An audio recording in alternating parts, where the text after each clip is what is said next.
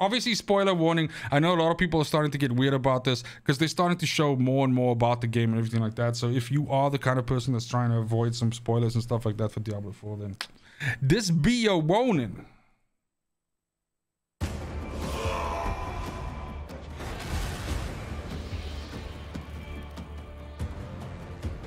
In the eternal conflict between the high heavens and the burning hells, Diablo 4 offers you more choice than ever before.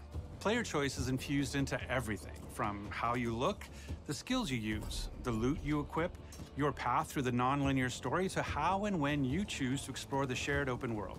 We want players to play their own way and have their own choice of how they're going to build their character. Between all of our different systems, you can really create a custom character in ways that was not available in previous Diablo titles.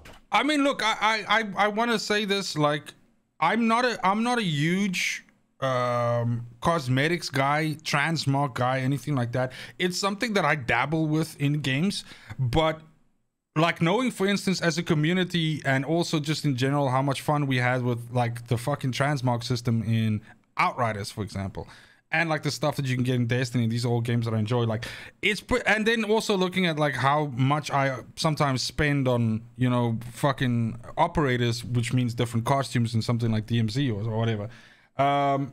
I have a new appreciation for the ability to make your character look like unique and everything like that. And I definitely like the options that are available in Diablo, at least what we saw in the betas, because oftentimes with these things, it can be like that the cosmetics can be, you know, not on point with the aesthetic of the game. Sometimes they fuck that up, so like the cosmetics will end up being like too colorful or, you know, something like that. I'm not saying they're making them wear fucking clown suits, but you get what I'm saying. One thing that I know about Diablo is that they've mentioned that the seasons will have themes to them, and this will translate to the cosmetics as well. So that will mean that you kind of like have a situation of, if you miss out on 1 or 2 or 3 seasons, then most likely there will also be cosmetics within those seasons, in those season passes, that will not be available to you. And in a way, this obviously also inspires like some form of FOMO and all of that. But I really do like the fact that 2, 3, 4 seasons in, we're gonna be able to see how many different weird, crazy combinations that people can come up with. And because the art style is so dark and gritty and gothic, I just think it looks really good. So I'm all for it. I'm usually not bothered by the shit. I usually don't give a fuck, but I'm pretty into it. When you log into Diablo 4, the first thing you're gonna have to do is create your character. And those familiar with Diablo are gonna be very familiar with the screen with all the classes sitting around the campfire.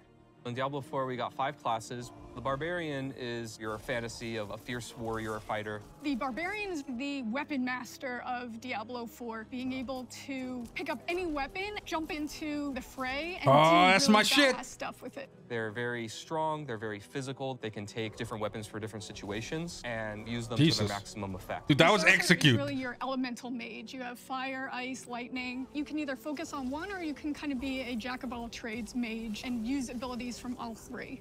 They're a little more fragile than other classes, tend to be more glass ranged. cannon, baby. The rogue, unlike the barbarian, they are a little bit more clever. They're very fast. They have the ability to imbue their weapons with different elemental energies, and they can modify them to do different things. Dude, I think out of all of the, so doing a quick tier list here, out of the 2 betas and the transmogs that I was using on my, I could very easily just say Barbarian was the fucking best, but honestly for me, like the male rogue, the costume, the transmog that I had on him was fucking insane, like really fucking cool.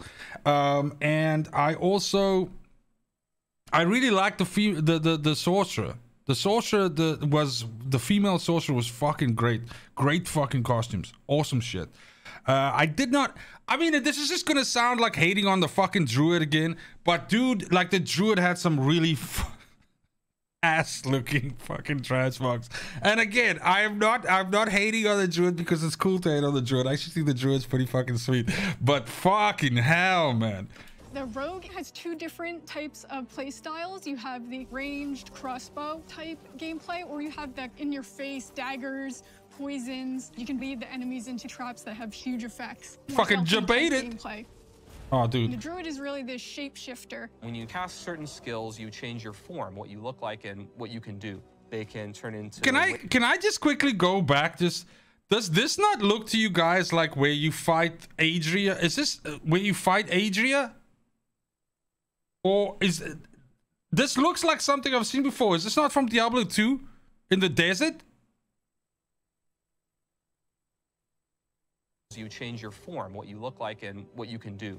They can turn into werebears or werewolves. If I cast a werewolf skill, I turn into a werewolf and I do werewolf things. If I cast like Pulverize, for example, which is a werebear skill, I turn into a werebear, I slam the ground really hard. Fits the fantasy, it's pretty cool. They can also become masters of nature magic with earth and storm magic. Last but not least, we got the Necromancer. They raise armies of the dead. They have different types of minions. You've got your skeletal warriors. No, Duriel was in the cave underneath. So then it's not Duriel.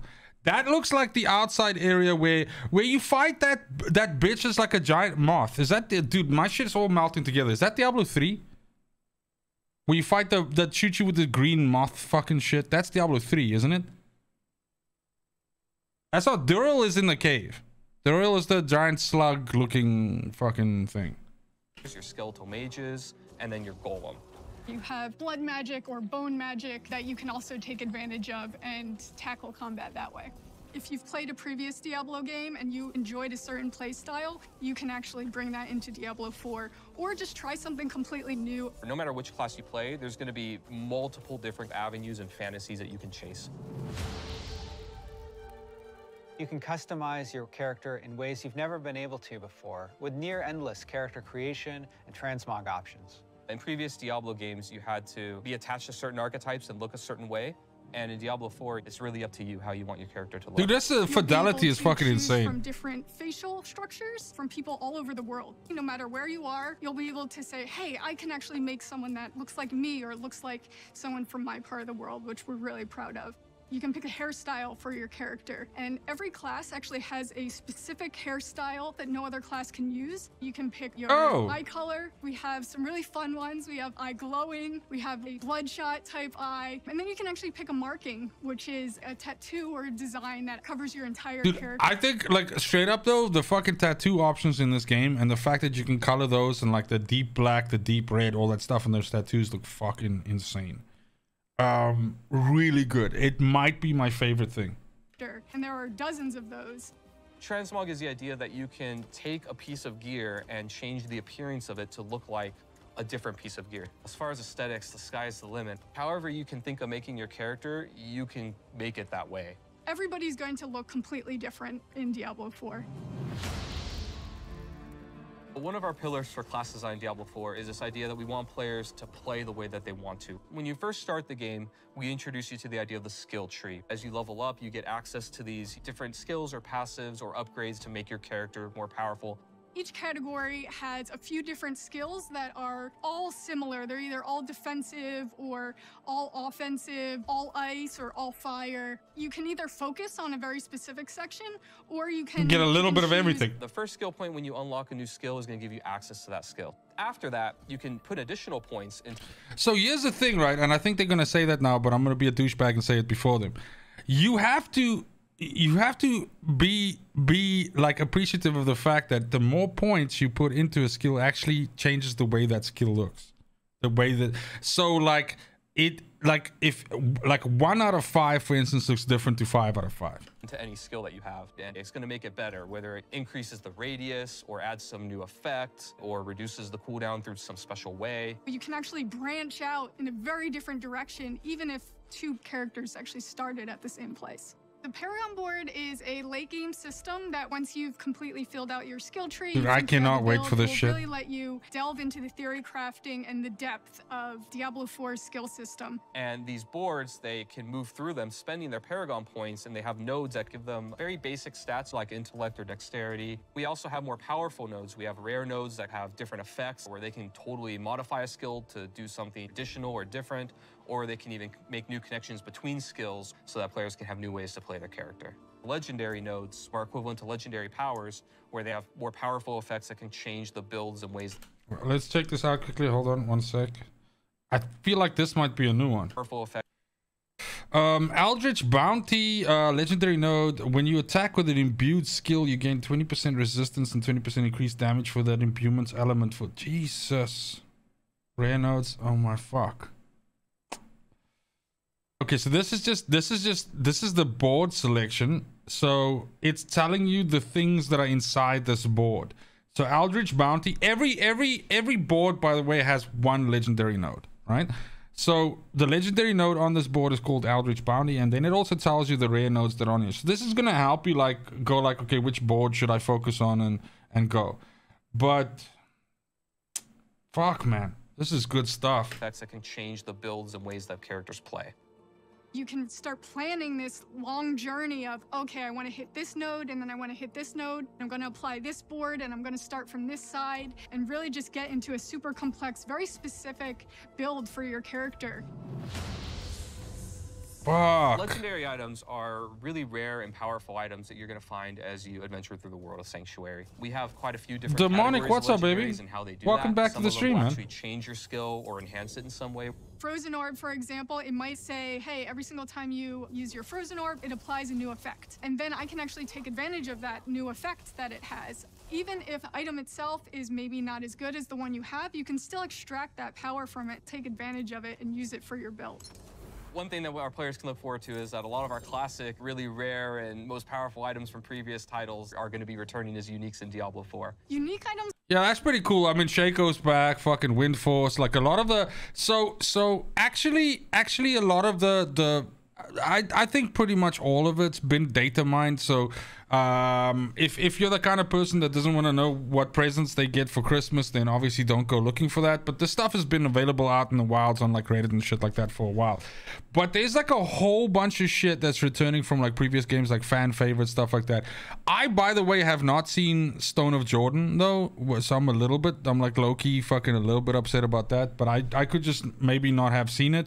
But I don't think Stone of Jordan is in, so that's like a little bit of like a fucking for me. But yeah, but there's a whole bunch of stuff from previous games in here, and it's just Those are very similar to legendaries, but they're unique, which means if that ability is actually on a chess piece, it's always going to be on that chess piece because it's more powerful than a regular legendary effect. Crafting is a big part of Diablo 4. We have all kinds of different ways that you could upgrade and interact with NPCs to make your gear better. You can increase the item level or power of your gear, so you can actually get a piece of gear and just make it stronger. You can also add sockets to your gear so that you can put gems inside of it. There are a lot of different ways that players will be able to customize their experience in Diablo 4. Every single player is going to have a different experience and a different build man, fucking hell. Because we have all of these different ways to make your own character, there's a lot more possibility compared to previous titles of how you want to play, how you want to build your character. We really are doubling down on this idea that you can look the way you want, you can play the way you want, you can really make your own fantasy in this game. Hell welcomes all, and so does Diablo 4. In the coming weeks, we'll be sharing even more about how to play your way. Now, our launch on June 6th is getting closer. Closer still if you got early access. And we can't wait to see you in Sanctuary. Hail Lilith, Blessed Mother. Oh! I mean... Dude, I'm sorry. That shit is just so fucking dope. Like, all of this is just, like, it's increasing the FOMO level by, like, 9,000. I mean, I'm fucking ready. Like, holy shit.